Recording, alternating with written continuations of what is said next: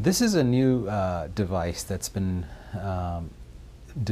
devised for patients with intractable epilepsy. What that means is patients whose seizures are not under control with medications, and many of them in whom seizure surgery is not available. The device looks like the size of a credit card, actually, and it is implanted or installed into the skull. This implanted device is sitting within the skull cavity. So what happens is, in the surgery, a piece of the skull is removed, and in place of that skull, the device will sit.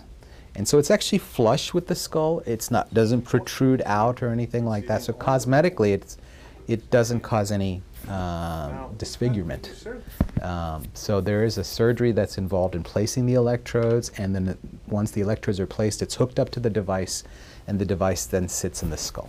There are electrodes that are placed in the area of the brain where the seizures are originating. What the device does is it records continuously the EEG, or the brain waves of the patient.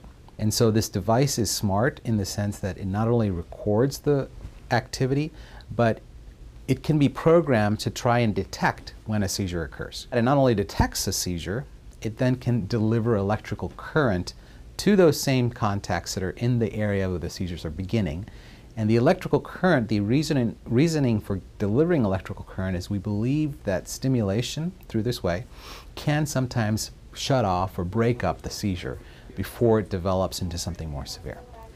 So in a sense, it is what's called in the medical literature a closed loop device. It doesn't stimulate all the time. It stimulates only when it detects a seizure.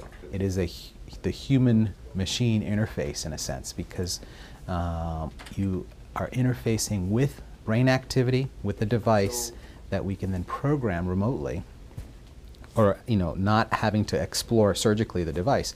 We can use a programming tool that can sense what the device parameters are and change them as we see fit. This is the very beginning, I think, of therapy that's delivered locally, where we believe the epilepsy is arising, and trying not to involve other areas of the brain that are functioning normally.